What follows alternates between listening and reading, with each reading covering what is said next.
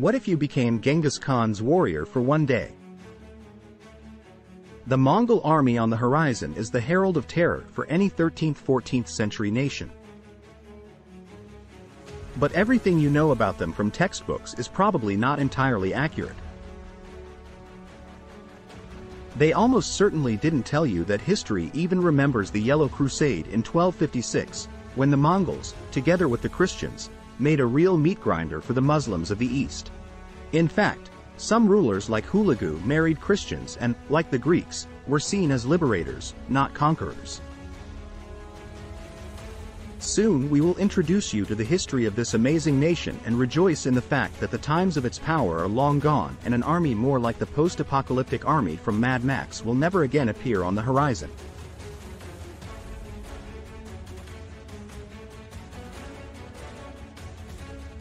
Neither the Russian Empire nor the USSR were the largest nations on the planet. Such was the British Empire with its colonies from the US to India at its peak power. But there was another state that ranked second in the historical ranking, the Mongol Empire, which took a quarter of the planet's territory and population.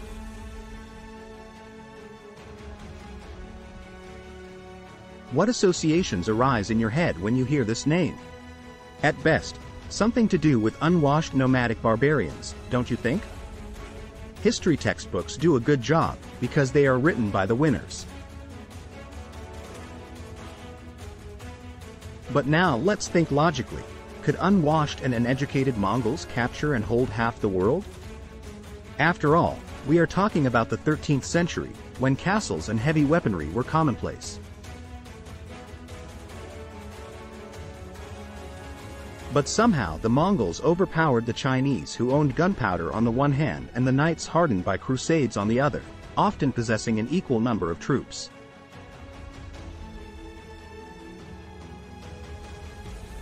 It's a bit of a mismatch, isn't it? The fact is that Europe, Russia and Asia are not too comfortable to recognize the fact that in the past their state and military systems did not compare in any way with what was the Mongol Empire.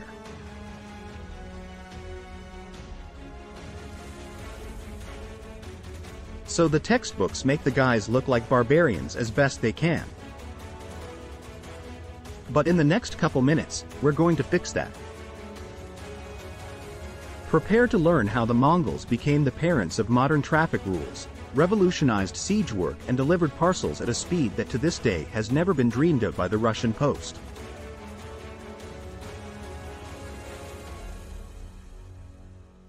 And Mr. Leo Messi will help us in this. Surely the name seems strange to you, and it is true. After all, it carries notes of Buddhism, which was already spreading in Mongolia, competing with traditional shamanism. Unlike Rome, the system of names of this empire is more complicated, mainly because it consisted of thousands of different tribes, which were united by an ingenious system of management.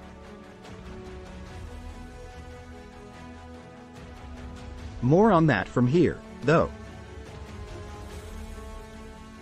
Our Leo Messi is on his horse standing in front of the Great Wall of China.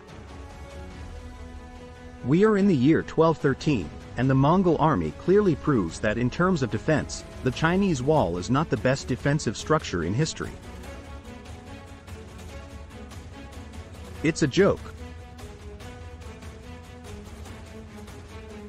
What's the point of 9,000 kilometers? Not if the Mongols just captured one fortress and drove their 100,000 troops through it. Our Leo is thinking something like that, rubbing his metal helmet. Yeah, metal. The Mongols are not the way of assholes with bows. The boys had fine heavy cavalry. Mr. Messi is armed with a long sword, shrouded in iron laminar armor, and carries a huge square shield to protect him from arrows when storming a fortress. The history textbooks are tactfully silent about this. Don't they? They also omit the fact that the Mongols had nukers. That's what they called typical soldiers of the empire. Funny thing is, of all the armies in our videos, the Mongol army is the easiest to understand. 10 nukers. Like our Leo, make a dozen. 100 are hundreds. Thousands. 10,000 and so on, decimalized. The largest army could have 100,000 nukers.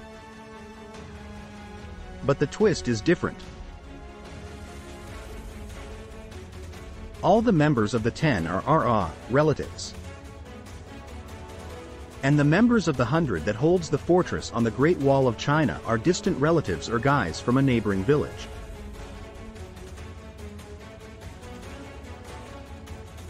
Genghis Khan, the ruler of the empire, acted cunningly, as did the Roman generals. He made up army cells from people close to him. They were literally willing to die for each other. And at the level of hundreds, mini competitions began. After all, 100 relatives of our Messi really wanted to prove to hundreds of guys from the neighboring village that they would capture their part of the castle faster.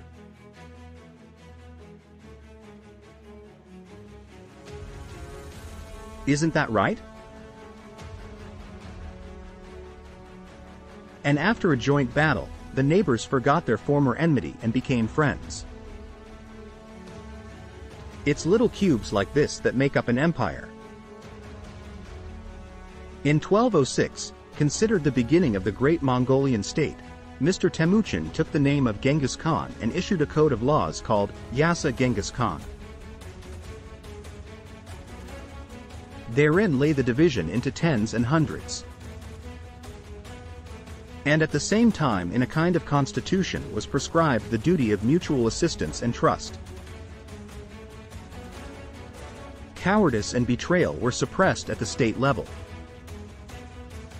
And it was also about enemies. Those who stood for their own to the last were respected. Often they were directly offered to join the empire. But cowards willing to betray their homeland in Mongolia were not welcome. A couple of important points were regulated at the highest level. One of them was, to a familiar motorist, whoever is behind is to blame. Let's say our Leo Messi is driving behind a comrade and notices his coin purse falling. Leo is obliged to pick it up and return it, as he is riding behind and has to watch his friend's back. Even the death penalty was threatened for breaking this rule. Therefore, in battle, Mongols were literally responsible for the comrade in front. And you know why there were still some happy people? Because by the fall of 1213, China had all but fallen. And that meant that he and his hundreds of acquaintances would lose a tidbit of land, along with peasants and space for nomadism. A Noyon, similar to European princes, would be in charge. He will be required to establish village life and build a mail courier station. Genghis Khan, in the very name of the constitution, prescribed that every village should have a post office. They had horses, substitutes, and water, and total defense. Such a post office had already been fixed at the Chinese wall. That's why, in a short time, the Mongols captured all of northern China. Genghis Khan's orders reached thousands and hundreds, but very quickly. And they in turn were obliged to allocate all the warriors to the battle at the first order. No one was against it. The booty, not that it was distributed fairly, but there was so much of it that there was enough for everyone. As you can understand, the Mongols had no problems with logistics and state system. There were even rudiments of democracy, and villagers often gathered to discuss local problems. But the main engine of conquest was still people. For the Mongols, warriors from birth, our Messi does not remember life without training. At the age of 3, his mother strapped him to a saddle and rode him around the yard for hours. At the age of 5, Leo already had his own bow to shoot, from which he devoted several hours a day. At 10, he was already attending hunts and felt better in the saddle than your butt in a chair. The Mongols used stunted, hairy horses, which was a killer combination. On the one hand, such a horse is not afraid of cold weather and can pinch grass right on the go, and on the other hand, our trained Leo at that moment calmly sits right in the saddle.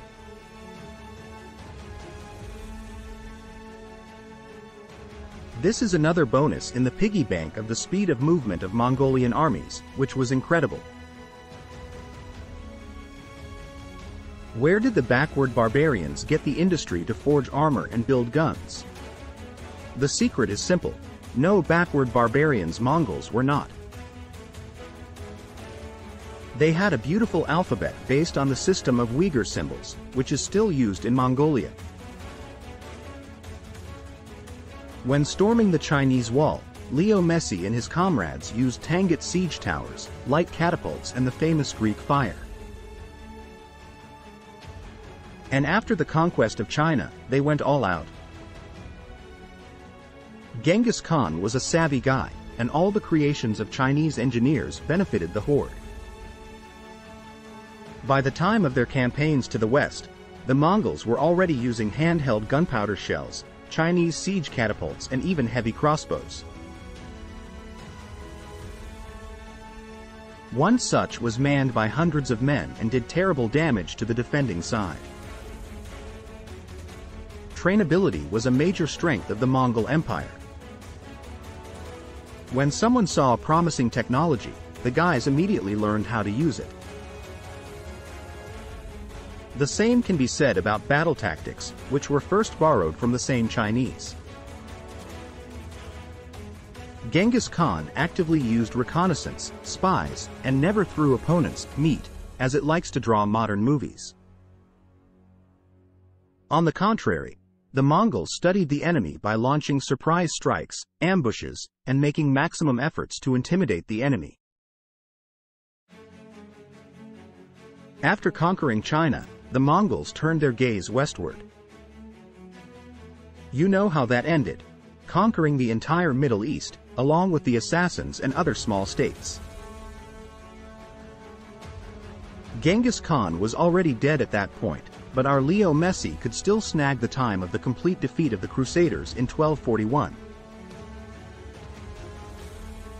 The Mongol army had effectively wiped out the chivalry of Europe in battles in Poland and Hungary.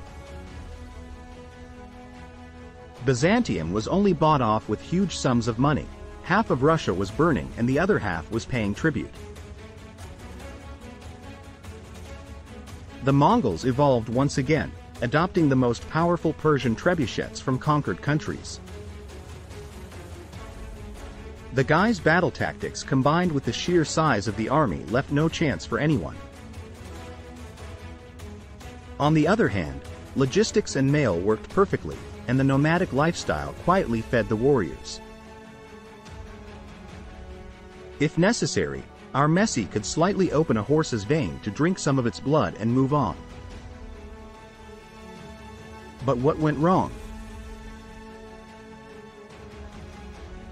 The answer is simple. Ordinary human greed, pride, and avarice.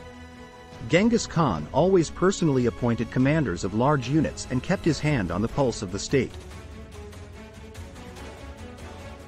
After his death, the mess began. Khan's will appointed his son as his successor. In 1206 he was elected, but the younger son, Tului, was more popular in the army. It was the conflicts for power between the heirs of Genghis Khan, not that they resulted in conflicts, but hindered the development of the horde. For example, one of the Mongol commanders, Juba, despite the death of Mongol Khan and the retreat of his native army to Iran, still led part of the army to battle with the Egyptians. Unprepared and unsupported, the Mongols lost miserably, making their enemies feel their power. Inconsistency in management, including, led to the fact that after the destruction of the military power of chivalry, the Mongols never returned to Europe. The very Khan Batu from domestic history textbooks simply in a puff of dust broke the European armies and returned to his homeland, because Khan Yugadeh died and had to run to negotiate for lands and resolve internecine conflicts.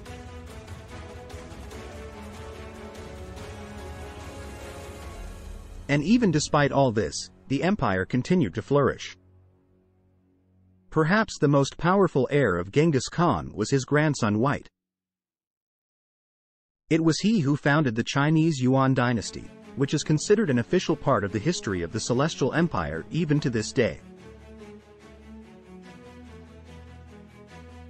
True, only after the heaviest civil war inside Mongolia, which lasted 4 years. Under Genghis Khan, this did not happen. By that time the state was a complete chaos. Kubilai's mother was a Christian. And on the vast territory of the Khanate it was possible to meet representatives of any religious denominations in addition to progressive thinking.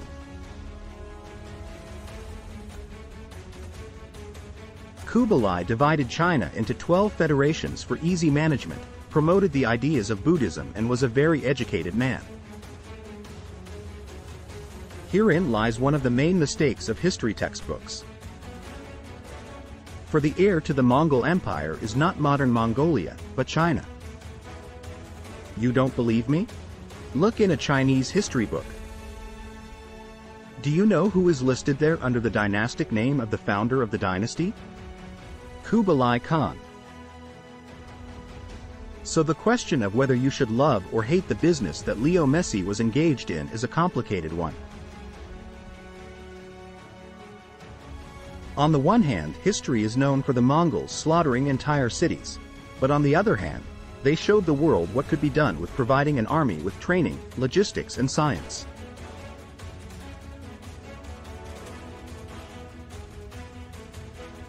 In addition, many scholars are inclined to believe that if it were not for the Mongol Empire, similar campaigns to the west would have been made by China.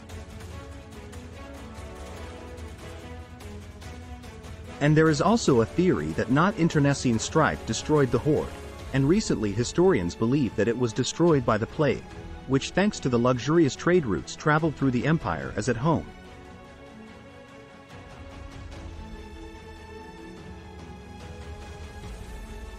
But this is another story. In the meantime, it is worth remembering that the Mongols were not such devils as they are described as. Again, we are talking about an era when people with hundreds of thousands killed each other for religious reasons.